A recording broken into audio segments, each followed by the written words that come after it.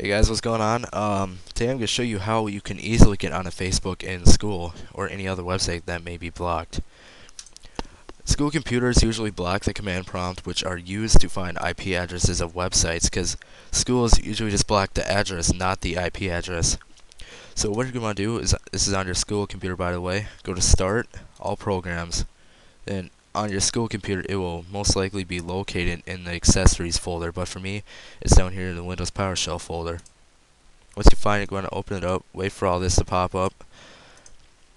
You want to type ping www.facebook.com, then press enter. Then when you do that, you'll see these numbers right here. You want to highlight those by holding your left mouse button, highlight those, and then right click.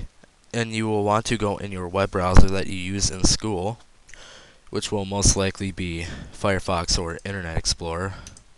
Right now I'll just open up Internet Explorer. Then once you are in it, you will want to go up here in the address bar, right click, and then choose paste. Then you will see these numbers right here, which is the IP address of Facebook. Then you will want to click the go button or press enter. And then here you go. Those numbers take you to the Facebook website. Like I said before, schools don't usually block the IP address unless they're really smart.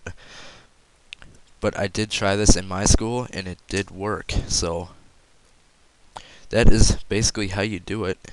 Guys, don't forget to follow me on Twitter and check out my website over on Blogspot.